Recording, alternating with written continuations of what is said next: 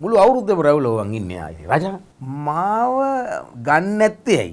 මාව පේන්නේ නැත්තේ ඇයි? ගහ ගන්න අරගන්න ඒ නාහැට නාන්න ඒකේ ප්‍රතිමූර්තිය තමයි ඩයස්. 3 ඉඳලා 5 වෙනකන් මං අන්තුරුදහන්. ඕගන් ගහන එක මෙහෙම ඉන්න ෆ්ලූට් ගහන එක මෙහෙම ඉන්න මට පේනවා උඩින් අර මම දඩස් ගාලේ වැටෙනවා. දවසට කොච්චර බොනවද කියලා ඇහුවා. ඔබ කාලක් විතර කියලා. මම නෙවෙයි වෙන කෙනෙක් හැදුනේ වෙන කෙනෙක් නෙමෙයි මම්ම තමයි.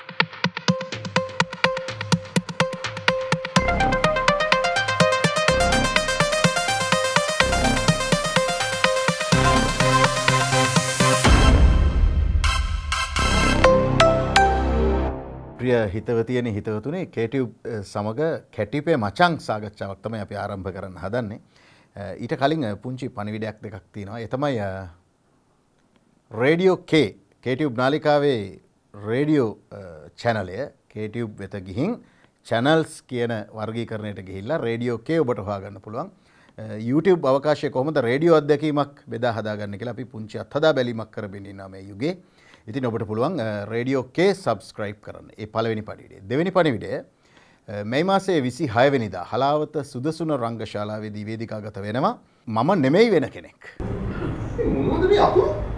ඔය මගේ කාලසටහනට අදාළ පොඩි කෝඩ්ස් වගේ. සේබ සෙනසුරාදා පත්‍රසම්. දී බාචි දින භාගයක් චිත්‍ර.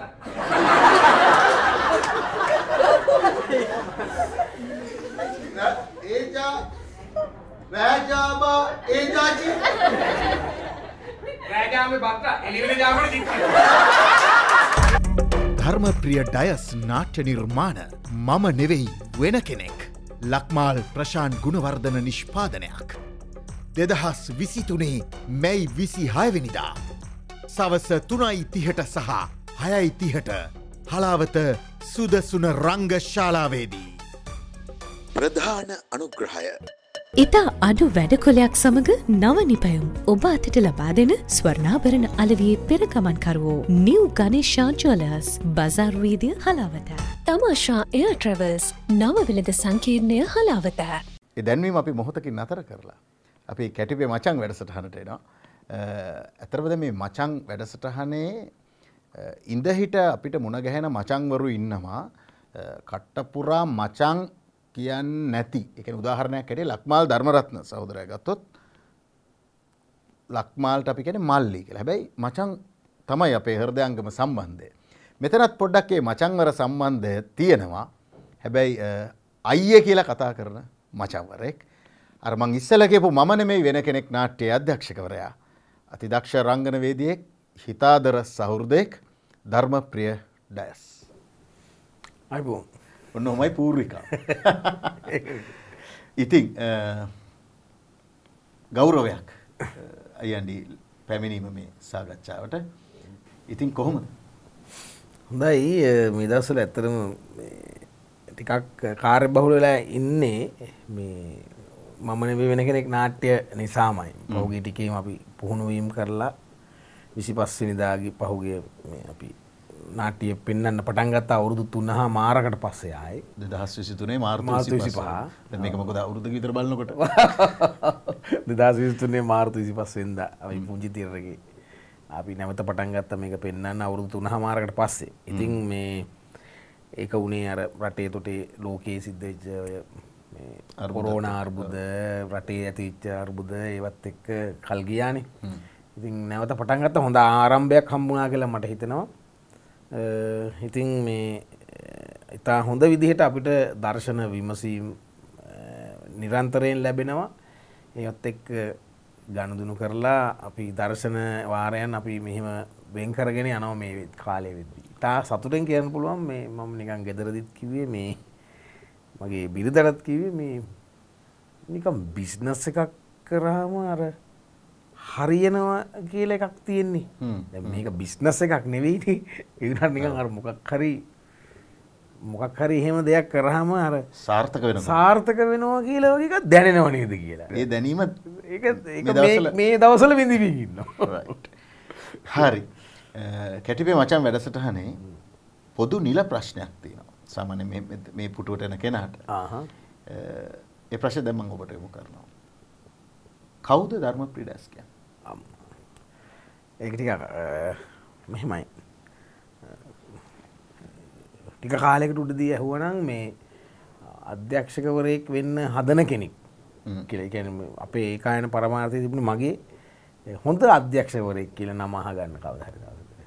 ඉතින් චිත්‍රපටයක් අධ්‍යක්ෂණය කරන්න ආසාවක් තියෙන. අන්න ඒ වගේ කෙනෙක්. වැඩි ලොකු මේ බලාපොරොත්තු ලොකු මේ අපි හිතමු නිකන් ලංකාවට වාහන තියෙන හොඳම වාහනේ පදින්න එහෙම නැත්නම් නළු නිලියන්ගේ තියෙන ලොකුම ගෙදරක ජීවත් වෙන්න වගේ එහෙම බලාපොරොත්තු නැහැ. එහෙම මේ බොහොම ටිකක් කාටවත් ණයක් නැතුව කාටවත් බයක් නැතුව ඉන්න ආස කෙනෙක් ඩයස් කියන්නේ. කැස්බෑවේ. ඔව්. කැස්බෑව තමයි මේ ජන්ම භූමිය. ඔව් කැස්බෑව. එතකොට කොහොමද කැස්බෑවේ ජීවිතේ? කැස්බෑව කියන්නේ පොඩි කාලේ කල්පනා කරලා බැලුවොත් කැස්බෑව කියන්නේ බොහෝම පිටිසර ගමක්. දැන් මේ හොඳම අත්දැකීම තමයි දැන් අපි හැදුනේ වැඩුණේත් ඉපදුනේත් ඒ ගම කියන එක තියෙන කාලේ. පෙනි ඒ ගම ටිකෙන් ටික නාගරීකරණය වෙනවා අපි දුටුවා. ඒ කියන්නේ මට මතක ඇති කාලේ මම කැස්බෑ වැවක් තියෙනවා තාමත් තියෙනවා. ඔය වැවෙන් මිනිස්සු ගොඩක් වෙලාට කුඹුරු අස්වැද්දිවි. ඉතින් දැන් අස්වද්දන්න නෙමෙයි අර මොකක්ද අර සොරවු අරින ඒ ප්ලේට් එක උඩට ගන්න ඒවත් කඩලා ගිහින් තියෙන්නේ. එනේ තරම් ගෝවි සමිතිය ඔක්කොම තියෙනවා ඒක වෙනම කතාවක්. හැබැයි මම S2 දැකපු පොඩි කාලේ අත්ින්ද කැස්බෑවක් තිබුණා. අවුරුද්දකට සැරයක් වැව මැද්දේ නාට්‍යයක් පෙන්නන ඔරු වලින් ගිහිල්ලා බෝට් වලින් ගිහිල්ලා මේ පුවක් කොට යම හිටෝලා වැව මැද්දේ ස්ටේජ් එකක් හදලා මඩුවක් වගේ. ඒකේ අපේ ගමේ පිරිසක් හැම අවුරුද්දෙම වගේ නාට්‍යයක් කරනවා. ඒ කියන්නේ වැව මැද තිබුණාද පොඩි දූපතක් වගේ කෑල්ල? නෑ වතුරෙම තමයි. වතුරෙම. ඔව් හරි අපූර්ව වැඩක් ඒක. ඉතින් මේ පුවක් කොට හිටෝන කාලෙටත් අපි කොණ්ඩේ කපන්න හරි කොණ්ඩේ කපන්න තැනක් තිබුණේ වැවටම අල්ලලයි. අපිට හැමදාම උපදෙස් දෙන්නේ කොණ්ඩේ කපන්න ගියාට කමක් නැහැ. Wilson අයියාගේ barber shop. මේ කොණ්ඩේ කපන්න ගියාට කමක් නැහැ. පිටිපස් දොරෙන් එබිලා බලන්න එපා. ඒ කියන්නේ වැව කෙලින්ම. අර එහෙම. උනානේ පොඩි උන් යනවා කියලා. යනවානේ ආසාවට බලන්න. හැබැයි කරන්නේ මේක තමයි කිව්වේ. ඒකනේ. ඉතින් මේ කවි කියා ගෝයන් කපන කාලෙකුත් මම නියම් පොඩි කාලේ මතකයක් තියෙනවා. ඒගොල්ලෝ පිටින් ආපු අයද දන්නේ නැහැ. කැස්බෑවෙම ඉන්න අයද දන්නේ නැහැ. කොහොමත් මම එහෙම දැකලා තියෙනවා. හොඳ ගොවියෝ ටිකක් ඉඳලා තියෙනවා. සහ අර අත්තං ක්‍රමයට වැඩ කරන සිස්ටම් එකක් අත්විඳලා තියෙනවා. ඒ කියන්නේ ඒ අදාළ පිරිස් එක එක්කෙනාගේවට උදව් කරමින් එහෙම ගිය කාලයක් මම දැකලා තියෙනවා පොඩි. ඒ දැන් පෙනි ඒක වෙනස් වුණා. වෙනස් වෙලා දැන් එකිනෙකාට ඒ කියන්නේ සිංහලෙම කියනවා නම් අනිකාට කෙලවුණත් කරන්න දෙයක් නැහැ වගේ කාලයක් දැන් ඇවිල්ලා තියෙනවා. දැන් අර කුඹුරු ටික ඒමම තියෙනවනේ. ඒ බොබ තියෙනවා. ඒ මිනිස්සු පරණ මිනිස්සු නැති වෙලා දැන් අලුතෙන් සමාජයක් බිහි වෙලා තියෙනවා. හැබැයි අර ක්‍රමය වෙනස් වෙලා. ඒ ක්‍රමය හොඳයිමයි කියලා කියනවත් නෙමෙයි. ඒක තමයි. නාගරීකරණය හොඳද නරකද සාකච්ඡා වෙනයි. වෙනයි. සාමූහිකත්වයට මොකක් හරි වුණා. මොකක් හරි ඒ පෙන්නපු නාට්‍ය මතකද මොනවාද ඒ? ඔව් මතකයි මේ රජ කතා තමයි ගොඩක් වෙන්නේ. හොඳම වැඩේ තමයි මේ රජ කුමාරීට ලව් කරන කොහෙන් හරි එන අය රාජ්‍ය ඇතුළේ දූෂිත වෙලා ඒ වගේ වෙලා තියෙනවා. රජ කුමාරිත් ලස්සන සුකුමාල කුමාරියක් එනවා. කැලේ මැද්දේ හදිස්සි හම්බෙන නිකන් කුමාරයෙක් වගේ කෙනෙක් ඉන්නවනේ. යා තමයි රණවිරු. අර ඒ වගේ කතා තමයි තියෙන්නේ. ඒ රණවිරුවට හැමදාම හිටියේ අපේ බලාතේ මට මතකයි යාව මේ යා නගර සභාවේ වැඩ කරු අයියා කෙනෙක්. අපිට වඩා ගොඩාක් වැඩි මල්ලයා. එයා තමයි වීරයා. එයා තමයි වීරයා. එතකොට රජාට හිටපු එක්කෙනා කරපු රස්සාව මොකද්ද කියලා තාම දන්නේ. එයා මුළු අවුරුද්දම රැවුලවන් ඉන්නේ ආයේ රජා. ඒ පෙනුම මේන්ටේන් වෙනවා දිනා. එයා ෆුට් සයිකලේ වැඩට යනවා. අපේ ගේ ඉස්සරහ මේ වෙනවා ආය හවස වෙනවා. මම දන්නවා යන ටයිම් එකක් දන්නවා එන ටයිම් එකක්. රාජ්ජුරු. දැන් රාජ්ජුරන් රඟපාපු එක්කෙනා යකෝ මේ දැන් ෆුට් සයිකලේ මේ එහෙම දකින්නකොට වෙනම නිකන් ඒක වෙනම එකක්. එතකොට මට ඒ කියන්නේ ඩීටේල්ස් මතකයි සමහරලාට මේ එයා අර මජන් ගෑවනට බයිසිලේ පදිනකොට අර චේන් එකේ අර කයිල්සම මෙහෙම කරලා අර ක්ලිප් එකක් දාලා යන්නේ. ඒවයිට අම්මට ඩීටේල් මතක ඒක ඔක්කොම බලන අපි රජාරිට පික් කරනවා.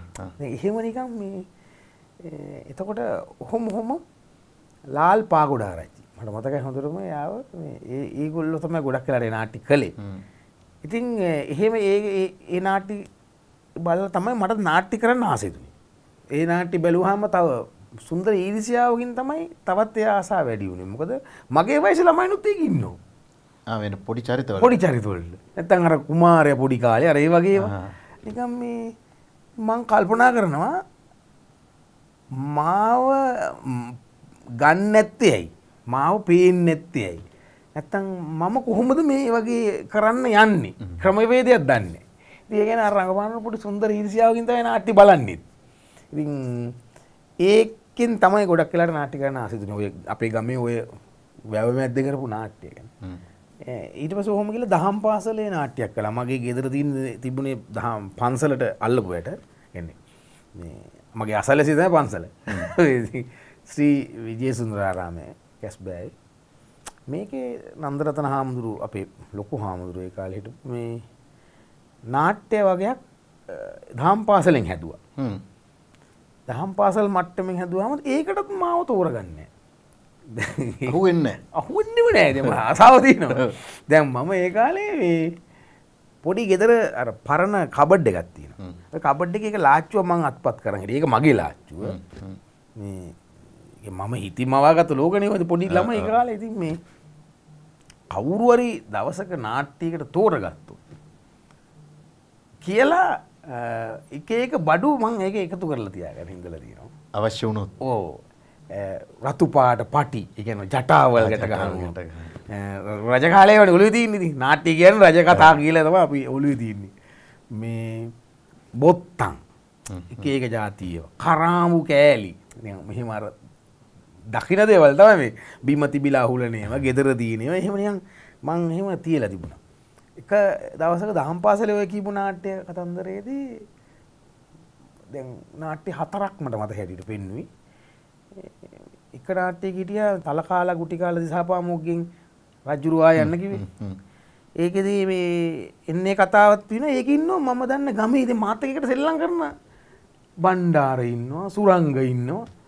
දැන් මට හරි ඊර්ෂියයි දැන්. මාර වැඩි. මුන් කොහමද ඉන්නේ?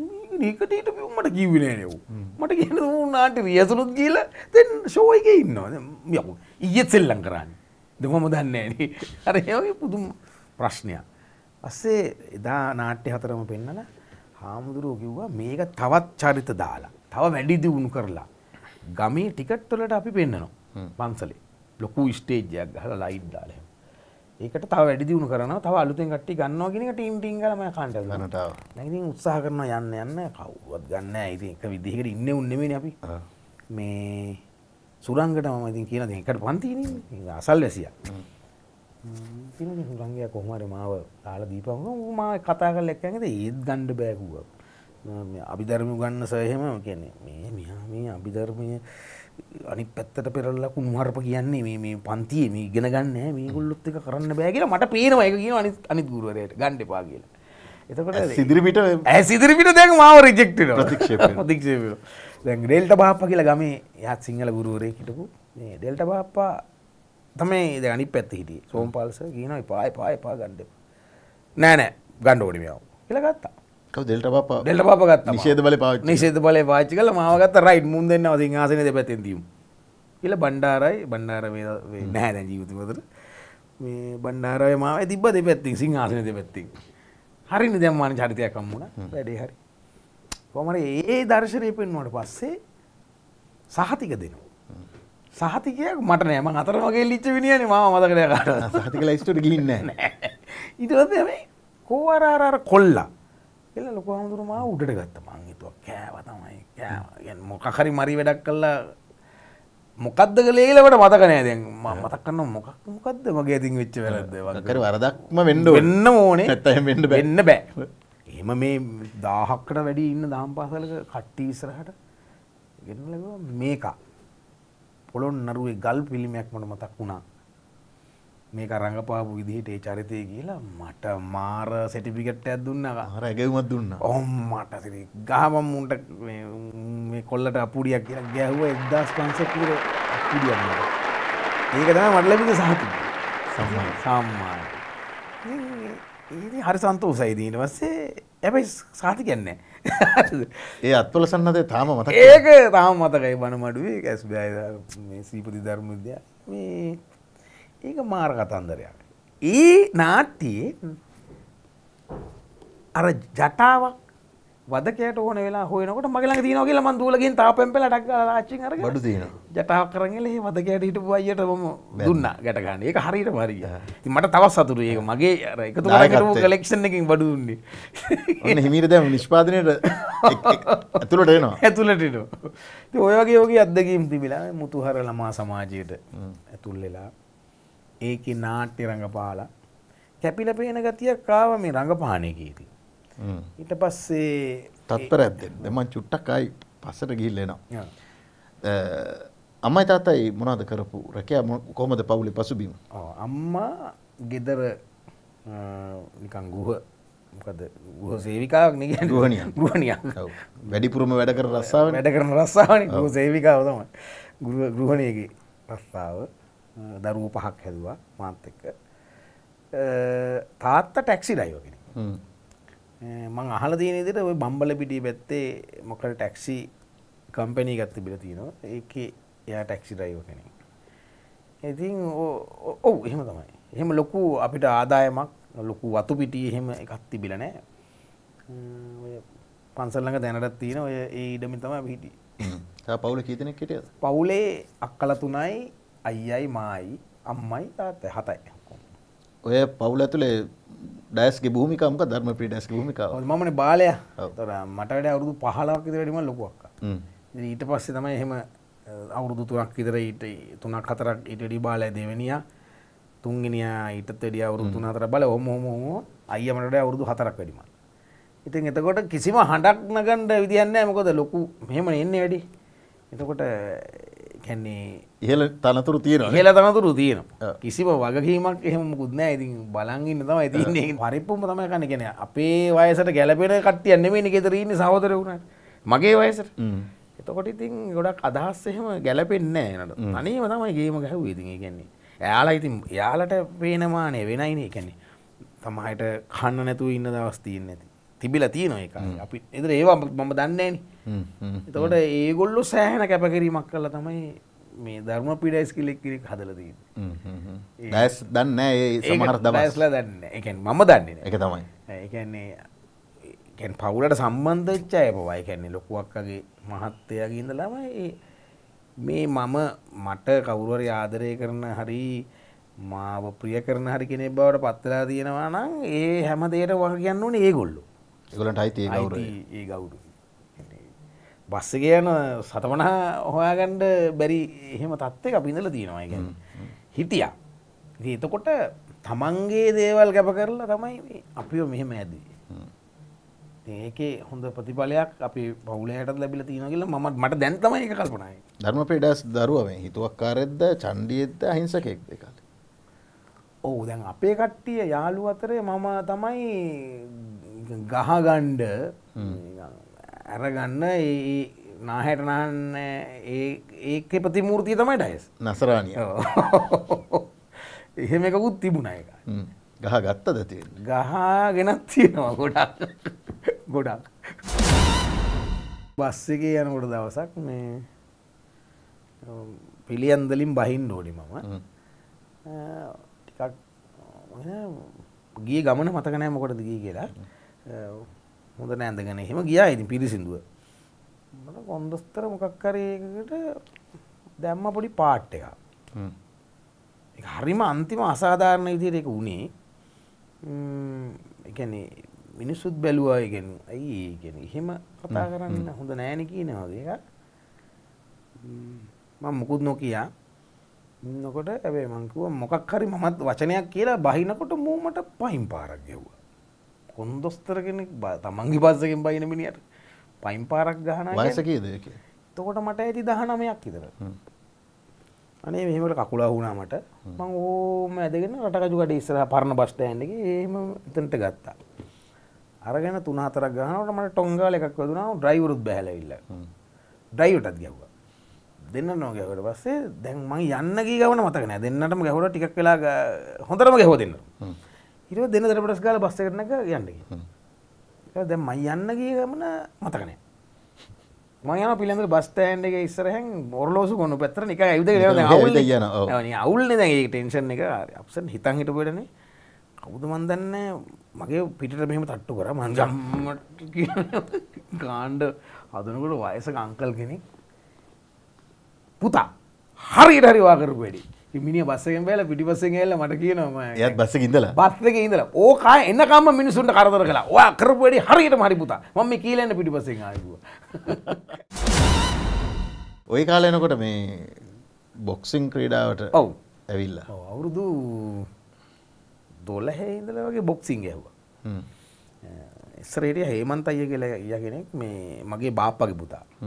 කියන්නේ අපේ පවුලේම හිටපු සොමිම පොර. එයා මේ ඔය 89 කලබල කාලේ නැති වුණා. මේ නැති වුණා නෙමෙයි ඉතින් නැති කරා. නැති කළා.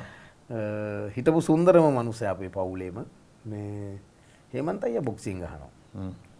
හේමන්ත අයියාගේ යාළුවෙකුට සමන් අයියා කියලා ආමි එකේ දැන් නමුත් එයා ඉන්නවා. මේ සමන් අයියා එයාත් බොක්සිං ගහනවා. එයාගේ බොක්සිං මීට් එක බලන්න තමයි පොලිස් පාක් එකට ආයේ මම මේ ඉස්සල්ලාම කොළඹ ආව ගමන.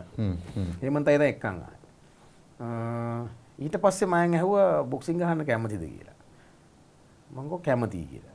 එදා ඉඳලා හවස 3 ඉඳලා 5 වෙනකන් මං අතුරුදහන්. ගමේ ඉස්කෝලේ ඇරලා ඇවිල්ලා කොල්ලොත් එක්ක සෙල්ලම් කරන ගමන් මං අතුරුදහන්. වෙනදා ඉන්න ධර්මප්‍රිය නෑ. නෑ. ඔව්. මට කිව්වා ඉස්සලාම් ඔබ කාටවත් කියන්න බෑ මේක. හරි කරදරයක් නේ ගමේ කොල්ලෝ ඔක්කොම එක රින් ගන්න කිව්වා.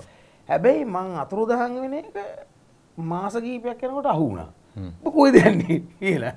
මං ඒත් කියන්න තු හොරෙන් එනවා. මෙහෙම කාලයක් සෙල්ලම් කළා පස්සේ කට්ටියටම කියන්න වුණා. ඊට පස්සේ අපේ හේමන්ත අයියා අතුරුදහන් වුණා. එයා ජීවිතේම අතුරුදහන් වුණා. ඉතින් ඔය හුදකලාවේ පායි 89 90 මුල වගේ ඉන්නකොට මේ ඔය සමන් අයියා හම්බුණා හදිසිය යා නිවාඩුවට ඇවිල්ලා. මිනිහා බොක්සනේ. මම ගා චුට්ටා මොකද කරන්නේ කියලා. මම මොකුත් නෑ ඔහේ ඉන්නවා ඉතින් කියලා. බොක්සිං ගහන්නෙත් නෑ. මම කිව්වා නෑනේ අයියා ඉතින් හේමන්ත අයියාත් නෑ. ඔබ කැමති නම් මම දාන්නම් මේ YMC එකට කොටුවේ. සඳ බදාද සිකුරාද යන්න ඕනේ හැබැයි. මම කිව්වා හා කියලා. ටෙලිෆෝන් මුකුත් නැහැ. එහෙනම් මං ආවල් දවසේ මෙතනට එනවා කොටුවේ YMC එකට යන්න ලෑස්තිලා වරෙන් කිව්වා. මං හිටියා ගෑවිලා. මෑනුත් ආයලාට මම ගිහිල්ලා YMC එකේ membership එක අරන් දුන්නා මට. රුපියල් 5යි ඒතකොට කැස් බෑ ඉඳලා කොටුවට බස් ගාස්තුව. රුපියල් 5 හොයාගන්න බෑ ඉතින්. කොළඹ යනවා කියන්නේ වෙනම ගමනක්. වෙන වැඩන්නේ ඔව්. ඉතින් YMC එකේ හිටියා ඉස්සර සාෆ් ගේම් වලට ප්‍රැක්ටිස් කරන විල්සන් මාස්ටර් කියලා පොඩි කෙට්ටු පොඩි හාදේ.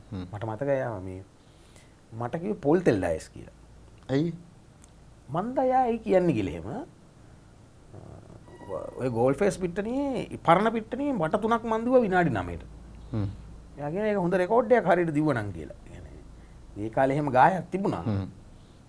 පොල් තෙල් ඩයස් කිව්වේ එක්ක එයාගේ පරණ ගෝලයක ඉඳලා තියෙන පොල් තෙල් ඩයස් කියලා. මිනිහා ඒ නම එක්ක දැම්මා. එක්ක මට දැම්මා. මට හරියට මතක නෑ එහෙම කියන්නේ කියලා. ලිස්සන හින්දා දන්නේ නැහැ නිකන් ලිස්සලා ගහනවා වගේ එකක් දන්නෙත් නැහැ. මට ඒක හරියට මතක යන්නේ. ඒ විල්සන් මාස්ටර් ඊට පස්සේ මට හම්බෙලා නැහැ. මම ඒ ලෙවල් කරන්න ආවට පස්සේ එනකම්ම මම සෙල්ලම් කරා. මීත් ගැහුවේ නැහැ. දැන් මගෙන් ඒ මාස්ටර් ඇහුවා මේ මොකද කියන්නේ ඩයස්. දැන් ඒක මේ ටූර්නමන්ට් බලනවා. බලන්න ඉන්නවා මම ගහන්න යන්නේ. හැයි හේතුව මේකට දාන්නද කියලා. මම කිව්වා මේක මගේ වයස ඔබට ගහන්න පුළුවන්. මොකද කියන්නේ දාන්නද කියලා. මම කිව්වා බෑ සර්. කියන්නේ තුවායක්වත් නෑ මට. ඒ කියන්නේ ඇඟ උණුසුම් කරගන්න පෙරව ගන්න තුවායක්වත් නෑ මට. මම කිව්වා ඕනේ නෑ කියලා. ඊට පස්සේ නිකන් මේ අපරාධය ගැහුවා නම් හොඳයි කියලා තිබුණා. මේ ගැහුවා නම් හැබැයි ලයිෆ් එකත් වෙනස් වෙන්න තිබුණා. නිකන් අර දින්න නම් ඒක වෙනම දිහායකට යනවා ජීවිතේ. බොක්සිං ක්‍රීඩකයෙක්ට වෙන පැත්තකට යන්න වෙන පැත්තකට යන්න තිබ්බා. ඉතින් ඊට පස්සේ ඒ ලෙවල් කරන්න වැටුණා. නාට්‍ය ඒ ලෙවල් කරන්න අදහසක් තිබ්බේ නෑ. මේ ඒ කියන්නේ අපේ ආර්ථික තත්ත්වය මේවත් එක්ක එහෙම ඒ ලෙවල් කරන්න ඊට පස්සේ කැම්පස් යන්න කියලා එහෙම හීන තිබුණේ නෑ. ඕලෙවල් ඉවරයිනේ අම්මෝ ඇතියන්තන් ඒ කරදරෙන් බේරුණා මේ දැන් මොනවා හරි කරලා ජීවත් වෙන්න දෙයක් හදාගන්න ඕනේ කියන වගේ එකක් තමයි ඉතින් අපේ ගෙවල් වල පරිසරයේත් තිබුණේ. ඕලෙවල් ඉවර වෙනකොට. ඔව්. ඔව්. ඒතර බොක්සිං ක්‍රීඩාවෙන් පස්සේද වුෂු කරේ. ඔව්. ඊට පස්සේ නාට්‍ය කරන්න අඩේ මේ නාට්‍ය කරන සර් කෙනෙක් ඉන්නවා ප්‍රසෙන්ටර් එකේ ප්‍රේම කුමාර කියලා. එයා මේ ඒ ලෙවල් විෂයකටත් නාට්‍ය උගන්වනවනේ. හරි පුදුමයි අපිට. ඉස්කෝලේ විෂයකට නාට්‍ය උගන්වනවා මාර පුදුමයක් අපිට. ඒ ලෙවල් වලට අරත් ඉතින් මරුනේ. ඉතින් චූටි බලනවා මමත් බලන්න ඕනේ නං කියලා නිකන් බැලුවා. ඒතර ඉස්කෝල වලට අරගෙන ඉවරයි. ළමයි ඒ වුණාට මම කොහොම හරි රිංගුවා. චූටිනේ එතකොට. ඔව් චූටිනේ. ඔව්. එතකොට මේ අඩේ නාට්‍ය සිංහලයි BC චිත්‍රයි සෞන්දර්ය විෂයන් දෙයක් කරා මම. විෂයන් 4ක් නේ අපේ කාලේ. සෞන්දර්ය විෂයන් දෙකක් කරන්න chance එක හම්බුණා. නාට්‍ය. එතකොට අම්මට සිටි අර බොක්සිං ඔක්කොම දිය වෙලා ගියා ඇඟින් මම පැය 24ම නාට්‍ය රූම් එකේ. සර් උත් මාර මවුසේ උදේ ඉස්කෝලට ආම රෑ අන්තිම බස් එකේ තමයි ගෙදර යන්නේ. ඉතින් නාට්‍ය ළමයි එක නාට්‍ය ළමයින් ට්‍රේන් කරනවා. එහෙම මට හොඳට අල්ල ගියා ඒක. මම ඩිප්ස් 10ක් ගහ ගන්න බැරුණා අන්තිමට. ඒ කියන්නේ ප්‍රැක්ටිස් එක නෑනේ දැන්. ඒකෙන් එන අප්සෙට් ගියා. හැබැයි නාට්‍ය කණ්ඩායමේ ඉන්නවා වූසු කරන අය. නෑසෝ කැමති නම් වූසු කරන්න එන්න ගියා. මම බැලුවා. අඩේ ඒක මරුනේ. පිළියන්දලීම ට්‍රේනින් එක ගන්න පුළුවන්. කොළඹ යන්න උන්නේ. දෙකම කරනවනේ. දෙකම කරන නාට්‍යත් කරන වූසු. අම්මා ඉස්සර වූසුයි නාට්‍ය. ඒලා අන්තිමට අපි චීනෙන් කණ්ඩායමක් ගෙනහල්ලා ට්‍රේනින් එක ගත්තා. අපිට යන්න සල්ලි නැති නිසා අපි ඒ කට්ටිය මෙහෙ ගෙන්න ගත්තා. අපිට පුළුවන් පොඩි ගමකට සල්ලි එකතු කරලා කොහොම හරි ට්‍රේනින් එකක් ගත්තා. ඊට පස්සේ එක දිගට වූසු කරන්න ගත්තා. ගොඩක් වෙලාවට ෆයිටින් තමයි කළේ. රූටින් අපිට වැඩිය මේ හොඳ අය කොහොමත් අපිට වැඩිය හිටියා. අපි නිකන් දෙවෙනි පෙළේ වගේ හිටියේ. ෆයිටින් නම් හොඳට ගහගත්තා ඉතින්. ඊට පස්සේ දැන් ප්‍රේම කුමාර සර් එක මොනවද කරපු නාට්‍ය? ඉස්සල්ලාම කලේ මුතු වැටේ ගීත කියලා. දැන් ද පර්ල් කියලා නවකතාවක් තියෙනවා. අන්න ඒකෙන් එයා ලිව්ව මුතු වැටේ ගීත කියලා නාට්‍යයක්. ඒකේ පොඩි පොඩි චරිත කරගෙන ඉනකොට මේන් රෝල් එක කරපු චන්ද්‍රසේන බණ්ඩාර රූපයින් සංස්ථාවේ මේකප් ආටිස්ට් කෙනෙක් විතර ඒලෝ ඉරනකොටම ගියා. එතකොට අර රෝල් එකට කවුරුත් හිටියේ නැහැ මාව ගත්තා. කීනෝ කියන පළවෙනි. ඒක හරියට වැඩිය අර දැන් අපි මාෂල් ආර්ට් කරන යොමුත් දිගේ ඒ බලනකොට ඒ කාලේ අපි නාට්‍ය කරනවා තමයි. හැබැයි ගොඩක් වෙලාවට මාෂල් ආර්ට් වල කෑලි ගොඩක් තියෙනවා නාට්‍ය වල. ඇයි ඉතින් මේ පාවිච්චි කරේ පාවිච්චි කරලා ඒ කියන්නේ පනින්න තියෙනවා නම් මෙතනින් පල්ලෙහාට අපි වයින්නේ අඩි 60ක් විතර උඩින් පයින්න වගේ ජාවයක් දාලා. ඒ කියන්නේ අර මාෂල් ආර්ට් වල මේ ඔව් ඉතින් අර උමනා ප්‍රමාණයටත් වැඩිය අපි කරනවා. කෑලි දානවා. හරි ආසයි වගේ. ඕම කළා කොහොමද ඒකේ රාජ්‍ය නාට්‍යවල දෙවෙනි නාට්‍යෙට තේරුණා. මාලිමා කියලා නාට්‍යයක් ඊට පස්සේ කරා ප්‍රේම කුමාර සර්. ඒකත් රාජ්‍ය නාට්‍යවල දෙවෙනි නාට්‍යෙට තේරුණා. මම මේ දෙකේම එතකොට මේන් රෝල් දෙක කළේ. විද්‍යාඥයෙක්ගේ චරිතයක්. අවුරුදු 20ක් ඉර දූපතක තනි වෙලා වගේ අර පොඩි බොහොම හරි වෙන්න නාට්‍යයක් ඉතින් ඒක. ඒකත් ඒ වගේ. ඒ අර විසේ වැඩි කමට දවසක් හොරන සීපාලියෙන් උසයිනේ සීපාලියේගේ මේ ස්ටේජ් එක.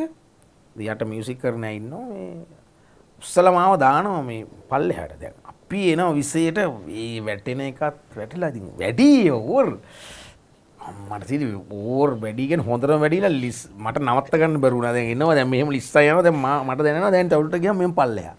ඕගන් ගහන එක මෙහෙම ඉන්නවා ෆ්ලූට් ගහන එක මෙහෙම ඉන්නවා මට පේනවා උඩින් අර මම දඩස් ගාලා වැටෙනවා.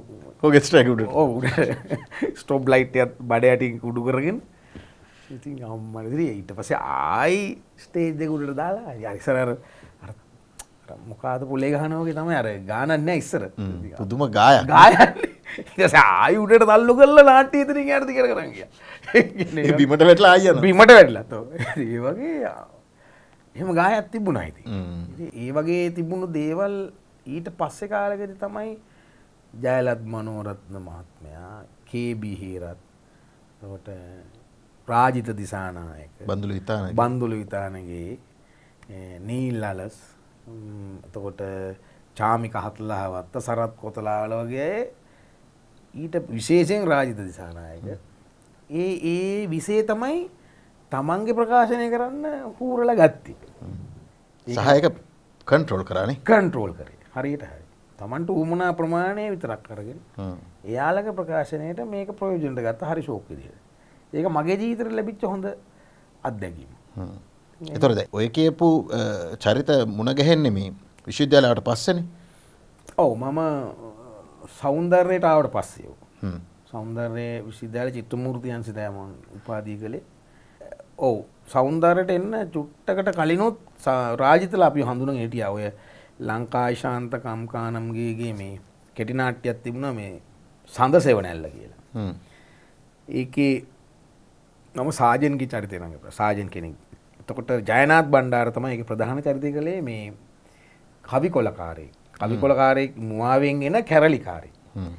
යාවල්ලන්න තමයි මම එන්නේ. අර එහෙම ඇවිල්ලා හරි අපූර්වයි ලස්සනයි. කොහොම හරි ඌ පැන ගන්නවා. මේ ජයනාත් තමයි කවි කොලකාරයට හිටියේ. ඒකෙදි ගොඩ දෙනෙක් අය ඒ කොල්ල කවුද කියලා අර අහන ගානට ආවා. ඔය ගිහාන් ෆර්නෑන්ඩෝගේ ඉඳලා. එතකොට රාජිතලා මේ මොකද අර ඉස්සලා සක්පාදාවල එහෙම කරලා. ඔව්. රාජිතගේ මට වෙඩි තියන්නේ නැද්ද නාට්‍යයට තමයි මාව ඊළඟට තෝරගත්තේ. හදිස්සියේ ලයනල් වෙන්ට් එකේ චිත්‍ර ප්‍රදර්ශනයක් බලන්න ඇවිල්ලා හිටියා මම. බල ඉන්නකොට රාජිතත් ඒක බලනවා. මේ පස්සේ ඩයස් මේ හොඳට අර නාට්‍ය කරා කියලා ආරංචි හරි එන්ට යත් බලලා හරි ඔය දෙකෙන් එකක්. මේ සන්තෝෂයි කියලා කතා කරලා ගියා. ගිහින් ආපහු හැරලා කිව්වා මේ පොඩි වැඩක් තියෙනවා කරන්න කැමතිද? මොකද නාට්‍යයක්. මම අලුතෙන් නාට්‍යයක් අපි කරනවා. ඔයා එනවනම් අපි කැමතියි කියලා කිව්වා. මම කිව්වා හා කියලා. දවසක් කිව්වා දෙදිනේ රිහර්සල් කරන්න තැනට ගියා. රාපෝ ගිහිල්ලා ඇවිල්ලා කියපු යහපු එක තමයි මේ තාම වැඩ කරන්නේ අවුරුදු දැන් ගානක්. ඒ හැරිච්ච කියලා රාජිත ඇවිල්ලා. රාජිත දිසානායක ධර්මප්‍රිය ඩයස් කෙනෙක් පුදුම සුසංයෝගයක් එක නේද? ඒක ඇත්තටම කියන්නේ යකඩ හරි හයියයිනේ. දැන් මේක වැඩක් නැහැ. සමහරෙකුට ඒක මෘදු කරන්න ඕනේ. මුළු යකඩෙම වැඩකුත් නැහැ. ඒකෙන් කෑල්ලක් තිබ්බ නම් ඇති යාගේ වැඩේට. එතකොට ඒක දෙන්න නළුව දැනගන්න ඕනේ. නේද? අපි හයියටම එහෙම ඕන දෙයක් දෙන්න බලන් හිටියට උවමනා දේ දෙන්නයි අපි දැනගන්න ඕනේ. ඒක හඳුනාගත්ත රාජිත. මම ඉස්සල්ලාම ප්‍රසිද්ධ වේදිකාවේ වැඩකට සහාය වේදිකා පරිපාලකයෙක් සහ ප්‍රොම්ප්ටර් විදිහට ආවා මේ රෝමේ ගිනිගනි බන්දුලු විතානේ. ඊට පස්සේ රංගපෑවේ කේ.බී. හේරත් මහත්තයාගේ නාට්‍ය. දෙවෙනි මහින්ද කියන නාට්‍යයේ ඊට පස්සේ තමයි මනෝ අයියා අපිව දැකලා නාට්‍ය වලට ගත්තේ. මනෝවත්. ඒතකොට එයාගේ කණේරු මල් කියන නාට්‍ය ඉස්සල්ලාම හිටියේ. ඉතා හොඳ අත්දැකීම් නාට්‍යමය අත්දැකීම් තමයි තිබුණේ නේ. ඒගොල්ලොත් එක්ක එකතුලා වැඩ කරන එක.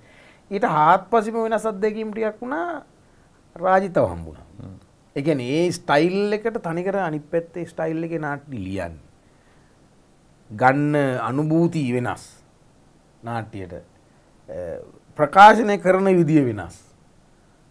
තනිකර වෙනස්. එතකොට ඒක තව හොඳ අත්දැකීමක් වුණා ජීවිතේ. එතකොට ඒ වගේම තමයි මනුස්ස ගනුදෙනු වලදීත් අද්දට වෙනකන් ජීවිතයේ ප්‍රශ්නයක් ඇති වුණත් මේ තකස් ගාලා එක්කෝ රාජිතව මතක් වෙන එකක් තාමත් තියෙනවා. රාජිත මට මෙන්න එහෙම කේසයක් වුණානේ මොකද කරන්නේ? ඔයාලට දැන් විදිහට මම මොනවගේ දෙයක් කරව හොඳයි කියලාද ඔයා හිතන්නේ? කියලා අහන්න හිතන ටක් ගාලා මතක් වෙන මිතුරෙක් ඉන්නවා. අහන්න පුළුවන් ඔව් කෙනෙක්. ඒක නෑ. දැන් මනෝරත්න මහත්මයා ගත්තොත් විෂයානුබද්ධ කාරණාවක් ප්‍රශ්නයක් ආව මනෝය මේ ප්‍රතිභාව කියන්නේ මොකක්ද හරියටම මොකක්ද කියලා අහන්න පුළුවන් යාළුවා.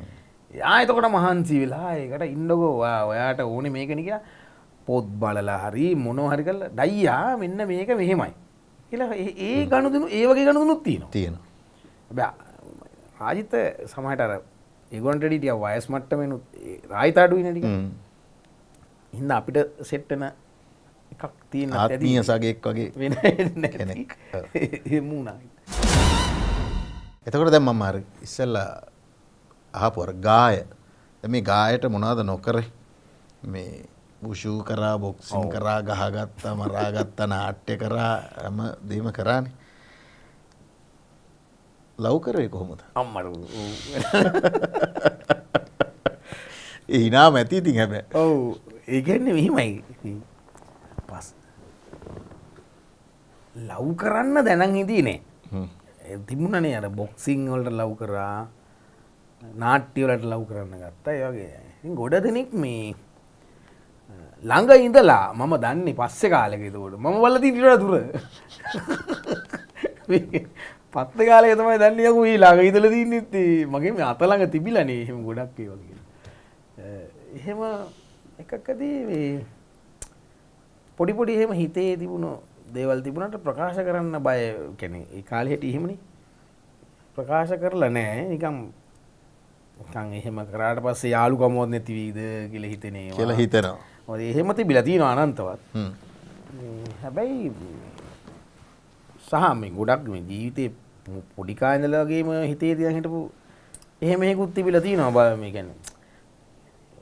මොන්ටිසෝරි කාලේ ඉඳලම දන්න කෙනෙක් මේ අර දැන් මේ මිනිස්සු මට කැමති නේද? එයත් එහෙම දන්නවා ඒක. එහෙම ඉඳලා තියෙනවා. හැබැයි ඒක ප්‍රකාශිත ආදරයක් නෙවෙයි ඒකත්. يعني ඒගොල්ලෝ වෙන් වෙලා යනකොට තමයි දැනෙන්නේ නැගත්තේ අපට උඩේ ඒක. එහෙම මොකක් හරි තිබිලා තියෙනවා මෙතන කියලා. එතෙන්ට දැනෙනවනේ. ඔව්. ඒක තාමත් තියෙනවා. ඒක නම් මේ ඒ අතරේ තමයි ඔය අපි දැන් හාමිනේ හම්බෙන්නේ. මම කල්පනා කරා මොන මගුල කියලා දානවා. කියලා දානවා. වෙන දෙයක් මෙච්චර කාලයක් එහෙම කියලා නැහැ නේ කාටවත් එහෙම නිකන්. චණ්ඩිය වගේ ඩිරෙක්ට්. හොඳ අවස්ථාවකුත් හම්බ වුණා. ඒකේ නම මොකක්ද? අනෝජා මිලන්ති අබේරත්. අනෝජා මිලන්ති අබේරත් කොහෙන්ද මුලින්ම දකින්නේ? ගමේ. ගමේ හිටපු ඉතින් අපි හත පහර ගණන් ගන්නේ නැති අර එහෙම කෙනෙක් ඉතින් ගණන් ගන්න පුළුවන් දේවල් කරන්නේ නැහැ අපි ගමේ. කොහොමද කියන්නේ පොඩි ආශ්‍රයයටත් වැටුණා මේ ඔය සර්වෝදය කියලා සමිතියක්. ඔන්න ඔය සමිතිය හරහා අපි එයාගෙන් විවිධ සේවාවන් ලබා ගත්තා. අපි තමයි මේ සමිතිය කරන අය. අපි ඒ නාට්‍ය තරඟ වලට ගිහලා දිනලා එනවා. ඔහොම යනකොට ටික ටික ඒක සංවර්ධනය කරන්න එපේ සමිතිය. ඒකට බැංකුවක් හැදුවා. ඔය බැංකුව හදලා අපිට ඔය ගනුදෙනු තේරෙන්නේ නැහැ. යෝජනාවක් ආවා මේ අහවල් ළමයෙක් ඉන්නවා. එයා ගෙදර ඉන්නේ දැන්. ඒ ලෙවල් කරලා මේ එයාට කිව්වොත් මැනේජර්කම ගනී කියලා. මේ කටයුතු මෙහෙවන්න. ඔව් ඒක ටිකක් හොඳ වැඩක් නේ ඉතින් බැංකුව දැම්මට අපිට මට මැනේජර් කෙනෙක් වෙන්න බෑ ජීවිතේ. බැංකුවේ මැනේජර් වෙන්න පුළුවන් නම hina යනවනේ. ඊසේ අඩේ හොඳ කියන්නේ අපි දන්නවා ඉතින් පොඩි කාලේ ඉඳලා. එයාව ගත්තා. තා හොඳින් මුළු ගමටම අපි දැන් කෝටි 5 විතර ලෝන් දීලා තියෙනවා. ආයෙමනේ. වැඩෙන් නැගලා ගියා. ඒ ගියාට පස්සේ සමහරු හිතුවා මම මොන හරි try එකක් තියෙනවා ඇති. එහෙම සමහරු හිතුවට මට එහෙම එකක් තිබිලා නැහැ. ඒක මොහොතකදී මට හිතුණා නිකන් කියලා දානවා කියලා. හොඳ තැනකුත් හොඳ මොහොතක් ඒක සෙට් වුණා. මොහොතක් කිව්වට කොහොමද? ඒක හරියන්නේ නැහැ ඊ. ඒක හරියන්නේ මම හරියන්නේ නැහැ නෙමෙයි මොකක් හරි හේතුවක් තියෙන්න බෑ. ඊට පස්සේ අවුරුදු 2ක් පස්සෙන් ගියා. නැත්තම් ගෑනු කියන සත පහ කර ගණන් ගත්තේ උන්නේ නෙමෙයි අපි. අවුරුදු 2ක් පස්සේ අරමුණු සාගතව ගියා.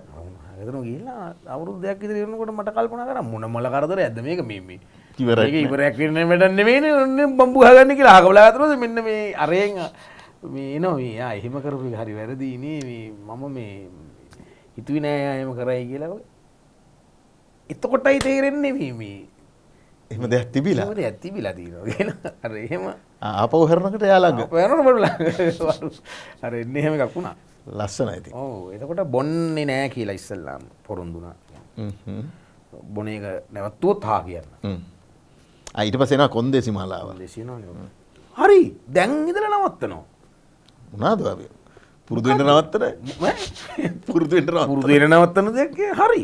දැන් නැවතුවා. මාසයක් ගිලා යහුණා. දැන් නම් නවත්තනවා කියලා පුරුදු වෙන්නේ නැහැ. එහෙම ඉල්ලන්නෙත් නැහැ. ඒ ඉතින් බොහොම සුන්දර විදියට අවුරුදු 10ක් ඊට පස්සේ අපි දෙන්නට මේ බාධා ආවා. ගෙදරින් ආවුණා ගියාන්කෝ අවුරුදු 2ක් විතර යනකොට ගෙදරට මාට්ටු.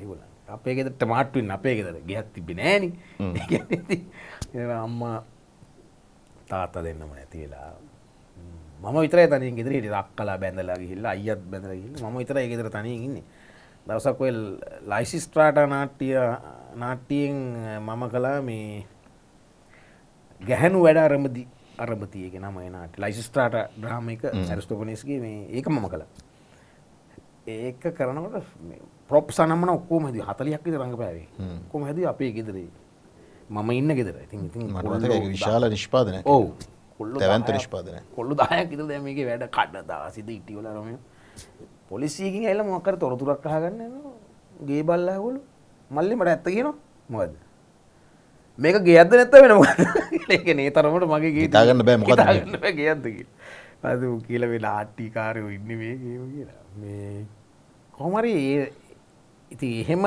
මට එහෙම ගයක් තිබුණේ නැහැ ඉතින් සහෝදර සහෝදරියෝ හිටියා මා වෙනුවෙන් ගොඩක් කැපවීම කරපු අය ඉතින් ඒ ඇරෙන්න මේ හැබැයි එතකොට ගයක් පවුලක් තිබුණු කට්ටියක් ඉතින් මෙහෙම කෙනෙකුට තමන්ගේ දරුවෙක් දෙන්න ලෑස්තිත් නැහැ කියන එක මට තේරුම් ගිහපු ගොඩක් කල් ගිහිල්ලා එවකට ඔව් ඉතින් ලෑස්ති වෙයිද කැමති වෙයිද ඉතින් ඒක ඇත්තනේ ඉතින් පස්සේ අවුරුදු 8ක් විතර 10ක් කෙලින්ම 10ක් යාළු වෙලා අවුරුදු 10ක් විතර දශකයකටම කෙලවුණා මේ බොහෝම අමාරුවෙන් හම්බ වෙන ඒවා බොහෝම අමාරුවෙන් ආදරේ බෙදා ගන්න ඒවා ඉතින් ඒ අත්දැකීම එහෙම ලේසියෙන් හම්බුන්නේ නැහැ ඒ කියන්නේ මාර ප්ලෑන් එකක් දාලා තමයි හම්බ වෙන්නේ ඒක මාර ප්ලෑන් එකක් දාලා තමයි වචනයක් කතා කරන්න හම්බ වෙන්නේ අර ඒ වගේ එකකින් මේක අවුරුදු 10ක් පුරාවට ගියා ඒක එක්තරා ගේමක් වෙන්නත් පුළුවන් කියන්නේ ගේම අතාරින්නේ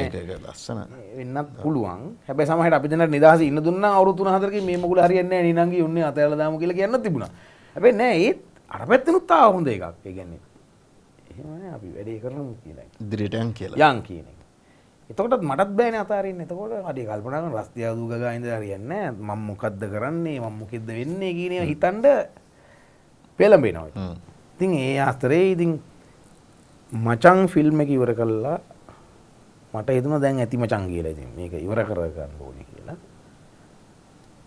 මගේ යාළුවගේ වාහනයක් අරන් ගියා ඉතින් මට කලින් කියලා තිබුණා එනවා කියලා මේ ඔය බටකැතර පැත්තේ ඔය තනකට යනවා කියලා තිබුණා ඒ වාහනේ නවත්තනකම් බලන් ඉඳලා මේ මත් දෙක දාලා මගේ වාහනේට ළමයව දාගත්තා මම යන්නම් කියලා ගියා එහෙමයි උනේ එහෙම කසාදයක් තමයි උනේ දැන් ඉතින් අපි බොහොම ආදරණීය විදිහට කට්ටියත් එක්ක ඇත්තට ඒගොල්ලෝ පස්සේ කාලෙක තමයි මම ඒගොල්ලෝ ඇත්තනේ ඉතින් පේන දේ නෙවෙයි පස්සේ වෙන මිනිස්සුකුත් ඉන්නවා කියන එක ඒගොල්ලන්ට පස්සේ කාලෙකදී තේරුණේ දැන් ඉතාල හොඳින් ඉන්නවා ඉතින් එහෙම තමයි ජීවිතය කොහොමද චිත්‍රපටි පැත්තට ආවේ චිත්‍රපටි හීනයක් නේ අපිට තිබුණේ ප්‍රායෝගිකව කරගන්න පුළුවන් වෙලා තිබුණේ වේදිකා නාට්‍ය විතරයි ටෙලිනාට්‍ය ඒක එච්චරම අපි ලොකුවට සිහිනයක් තිබුණේ නැහැ අපි ඒක කරේ අපි සවයි වෙන්න ආර්ථික පැවැත්ම ඔව් චිත්‍රපටි තමයි හීනේ තාමත් හීනේ එහෙම ඉන්න අතරේ රුවන්ති මට කතා කරලා කියනවා රුවන්තිගේ වැඩකට කියලා කවුරුහරි ගර්ල් කෙනෙක් කතා කරලා කිව්වා මෙහෙම වැඩක් තියෙනවා මේ ඉන්ටර්විව් එකකට පොඩ්ඩක් එන්න පුළුවන්ද කියලා රුවන්ති කියන්නේ ඩි චිකේරා ඔව් චිකේරා එන්නම් කියලා මේ ගියා පුංචි තීරට එකේ තිබුණේ සූද්දේකුත් හිටියා ප්‍රසන්න විතානගේ අයියත් හිටියා රුවන්තිත් හිටියා මේ එතකොට මම සරදියල් කියලා මේ ටෙලිනාට්‍ය කරන්න පානවා මේ වගේ රැවුල වගේ මේ වගේ කුණ්ඩිය වගේ හිටියා අඳුරන්නත් බෑ මම යුරෝප් ගිහිල්ලා අපි රාජිතගේ නාට්‍යයට මට මතකයි 2006 හෝ ඔව් මෙන්න වගේ තඩි බඩා මෙන්න මෙහෙම තමයි මම පඩි පෙළ නැග්ගෙත් කියන්නේ තරම් මහතයි මහත් වෙලා ඔව් මුසිගේ බලනකොට මේ එන්න ගිහලා තියෙන මොකටද බලන්න මචං චිත්‍රපටි ස්ටැන්ලිගේ චරිතය රංගපාන කරන්න සුදුසුද කියලා බලන එක අර ඒගොල්ලෝ මේ උබර්තු ඒගොල්ලෝ මේ ඔබට පිස්සුද මේ මිනිහට පුළුවන් දාර චරිතය කරන්න කියලා. අසේ රුවන්තිටත් දැන් කට උතර නෑලු. ඒ කියන්නේ රුවන්ති මාව දැකලා තියෙන ඉස්සල්ලාම දිල්ලියේදී. ඉන්දියාවේ දිල්ලි ඩ්‍රාමා ෆෙස්ටිවල් එකේ හයින නාට්‍ය පෙන්වනවා. රුවන්ති කොළඹ හිටියට මාව දැක්කේ දිල්ලියේදී. ඒ ෂෝ එකේදී. ඒගොල්ලොත් ගිහිල්ලා ඒගොල්ලෝ නාට්‍ය අරගන්න. ඉන්දියාව එතන දකින්නේ. ඉන්දියාවේ. අපිත් බැලුවා රුවන්තිලා නාට්‍ය. ඒකත් අපිට ඕකේ. ඊට පස්සේ රුවන්තිලා අපේ නාට්‍ය බලන්න. එයා නාම රුවන්ති මට දවසක කිව්වා ඩයියා ඒ ඔයාගේ ස්වරූපය තමයි මම මේකේ චරිතේ හැඳින්වීමට ලියලා තියෙන්නේ. බලන්න බොරු නම් ලියලා තියෙන එක. මම ඔයාව දැකපු ඒ කාලේ දැකපු එකනේ. ඉන්දියාවේදී දැකපු මතකයෙන් නෑ මේක ලියලා තියෙන්නේ. මෙන්න මේක එනවා බෝලයක් වගේ පිරලා පඩි මේ වෙනවා මට විල්ලෙජ්ජාවේ වෑ කියලා කිව්වා. බැරි වුණා කියලා. පස්සේ මං ඉතින් හිටියා එදා රෑම මම ඇක්සිඩන්ට් වුණා. මේවා එහෙම මැවුන් තුනයි මෙතනට මැවුන් තුනයි මෙතනට මැවුන් සමහර කැලල් පේන්නේ ඒවද? ඔව්. මේ අත් දෙක උස්ස ගන්න බැරි වුණා. කකුලට මැවුන් තුනයි ඔහම දැම්ම. ඒතමින් තෙව් තිබ්බ දවසේ රෑ. මාසයක් කිලිම් එක තැන. ඔහොම ගිහලා සරදියල් නාට්‍යයත් ඒ කාලේ කරන කාලේ මේ ටෙලි නාට්‍ය වැඩත් කොහොම හරි ඊට පස්සේ තමයි ඉවර කරගත්තේ. මං ඉතින් හිතින් අයින් කළා දැම්ම දැන් ඉතින් ඒව ඉවර ඇතිනේ කියලා. මාස 3-4කට පස්සේ ආයි කෝල් එකක් එනවා මේ අර වැඩේට පොඩ්ඩක් එන්න පුළුවන්ද කියලා. අඩි මරුනේ. නිකන් ගිහලා සීන් එකක් දුන්නා කරන්න කියලා. කරලා දැම්මා. පොඩි මතකයක් තියෙනවා උබර්තෝ ඇහැ පිල්ලම් ගහන්න නැතුව මෙන්න මෙහෙම බලන් හිටියා. ඔන්නෝම බලන් හිටියේ. මම ඒක ලාවට දැක්ක ඔක් කරන අතරේ ඊළඟට ඇති යන්න කිව්වා. ආයි සති දෙකක් විතර ගියා. මං හිතුවේ ඒකත් ඉතින් ඉවරයි දැන්. ඒතකොට දැන් ඇඟත් චුට්ටක් බහැලා තිබුණා හිතන්න අර. නෑ. ඒව එහෙමම තමයි ආයි. චර්යාවල වෙනස් කරලා නෑ කවදාවත්. එතකොට අර ඇක්සිඩන්ට් එකෙන් එක්තෙන් වුණා කියලා ඇඟ බැහැච්චි නෑ. ඒව බහැලා නෑ. ඊට සති දෙක තුනකින් එන්න කිව්වා. ආයි සති දෙකකින් අතර එන්න. කොහෙට සතියකින් විතර එන්න. කොහෙට ඊට පතා එන්න කියනවා. සීන් වගේක් දෙනවා කරන්න කියනවා. මේ පොඩි වර්ක්ෂොප් එකක් රන් වෙනවා. වැඩි යනවා දැන් ඕ. අලුත් සීන් දෙනවා. තව චරිත වෙන වෙන අය එනවා. මේම ගිල්ලා එක දවසක් ටක් ගාලා නාද්‍ය අපේ ට්‍රාන්ස්ලේටර් හිටියේ. ඩයිස් වාටර් උබර්තෝ කතා කරනවා කියලා කිව්වා. ගිහිල්ලා ඉඳ ගන්නවා කිව්වා. උබර්තෝගේ සීයා ගැන මේ කියලා මේ චරිතේ 20 ගාණක් විතර බැලුවක නලු. හැබැයි මේකට හරියන විදිහට කළේ උඹ කිව්වා. හැබැයි ඔබට මේ චරිතය දෙන්න බෑ කිව්වා. මම ඇයි කියලා. ඔබගේ ඇඟ ඔබ දවසට කොච්චරක් බොනවද කියලා ඇහුවා. ඔබ කාලක් විතර කියලා. මං විනායලා ගෝ මම ඒක විශ්වාස කරන්නම් කියලා. දෙන්න බෑ.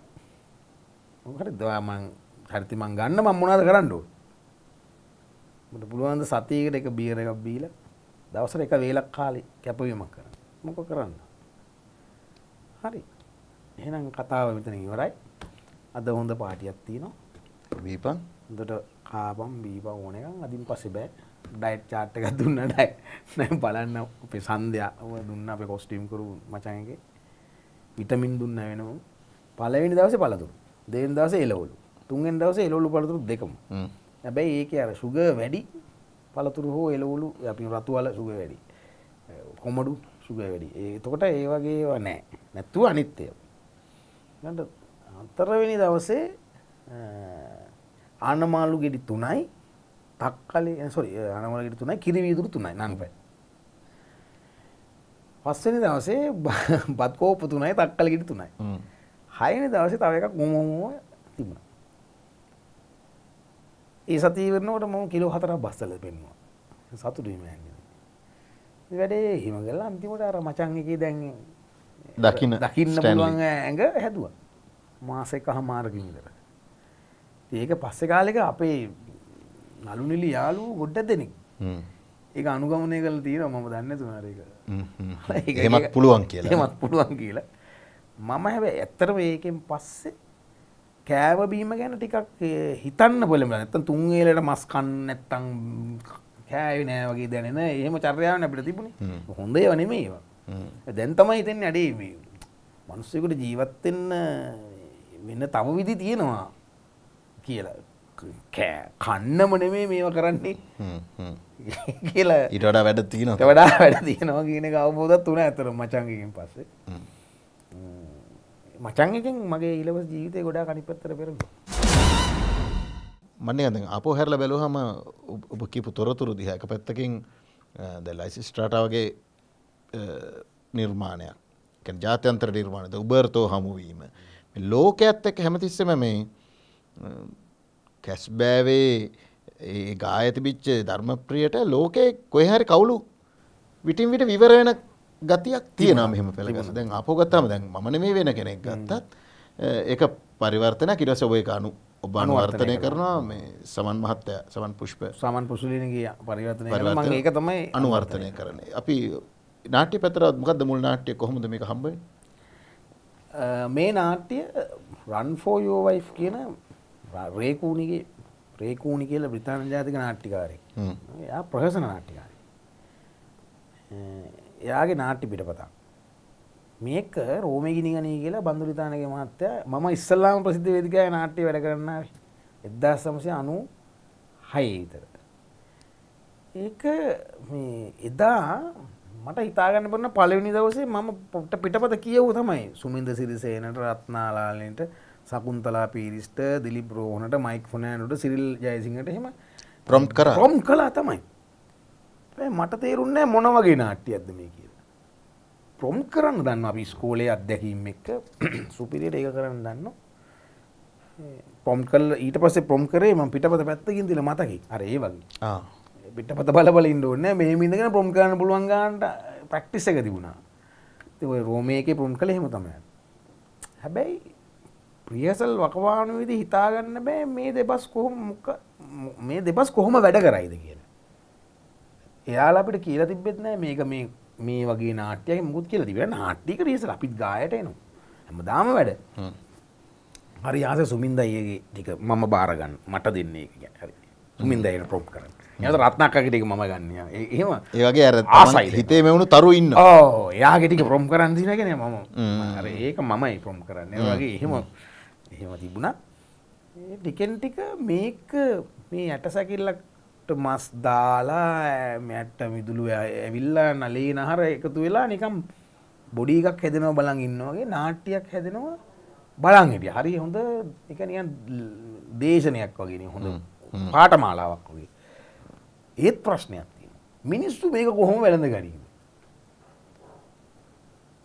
ලුම්බිනිගේ ෂෝ එක තිබ්බේ.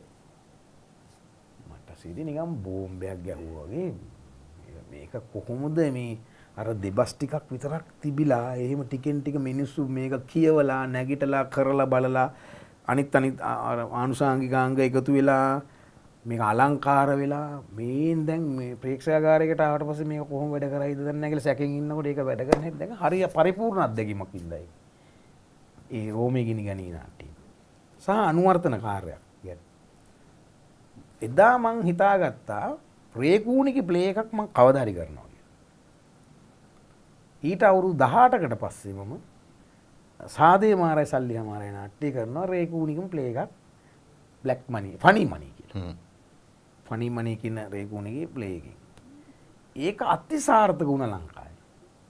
මම අවුරුදු 18ක් විතර ඉඳලා පස්සේ මට දැන් හොඳයි නාට්‍යයක් කරන්න කියලා හිතුනේ. මම නාට්‍යවල නියැලිලා රංගපාලා ඊට පස්සේ ඔය ලයිසිස්ට්‍රාට නාට්‍යයට පස්සේ කියන්නේ ගැහණු වැඩ ආරම්භති කියන නාට්‍යයට පස්සේ කරේ අවුරුදු 2000 විතර ඒක කරලා තිබ්බේ. මේකේ ඉතාම සාර්ථක කොමඩි එකක්. සාදේ. ඊට පස්සේ සමන් මයන් ඇහුවා තව පිටපතක් සමන් මට ට්‍රාන්ස්ලේට් කරලා දුන්නා. දුන්නට ආයෙ අතරමඟදී ඇහුවා ඔයා මම කොහොමද ඇඩැප්ට් කරගෙන යනවනේ ඒක මගේ ආසාව. ඒක ඇඩැප්ට් කර ඉන්නකොට ඇහුවා මේ තව එකක් තියෙනවා ඉවර එකක් බලනවද කියලා. නියන් දුන්නා මේ බලනවර මේක Run for Your Wife. මම කිව්වා මම අරක පැත්තකින් මම මට මේක දෙනවා නම් මම මේක කරනවා. අවුරුදු ගානකට පස්සේ නැවත ආවා. ඔව්. ආයෙ මම මේක ඇඩැප්ට් කළා හයිවේ එකට. ඒ කියන්නේ හයිවේ එක නිසා මට මතකයි මේක කිව්වේ තුමිදු දොඩන් දෙන්න කිව්වා ඩයියා මේ හයිවේ එකකින්ද මාර වැඩක් වෙලා දිනවනේ සත්තුන්ගේ ජීවන රටාව වෙනස් වෙලානේ මොකක් කවුද මම දැකලා තියෙනවා සත්තු අනන්තවත් වාහන වලට අහුවෙලා මැරලා ඉන්නව දැකලා තියෙනවනේ ඒක තමයි ප්‍රශ්නේ උකුස්සා දැන් ඔයාවට ඉන්න උකුස්සා සත්තු දඩයන් කරන්නේ නැහැ හයිවේ එකට අහුවෙන සතා මොකාද ඌ අරගෙන යන්න බලන් ඉන්නවලු උඩ ඒක තුමුදු මට දවසක් කිව්වේ තුමුදුර කවුරු හරි කියලා හරි තුමුදුට දේවල් අනුව වෙනස් වෙන හැටි වෙනස් වෙන හැටි සබහා දහම පව. ඔව් මට ඕක කෙක් වුණා. මොකද මම මේ කියන ගමන් තුමුදු දන්නේ නැහැ මේ කතාව. අඩේ හයිවේ එකකින් ද මිනිස්සුගේ ලයිෆ් එක වෙනස් වෙන්න පුළුවන්. ඇයි හදිවේගී වෙන්න පුළුවන් මිනිස්සුගේ ජීවිතේ. ඇයි කඩවතටයි කඩුවෙලටයි විනාඩි 10න් යන්න ඉන්න පුළුවන්. මේ නාට්‍යයේ තියෙන විදිහට එයා පවුල් දෙකක් එකපාර ගත කරන කෙනෙක්.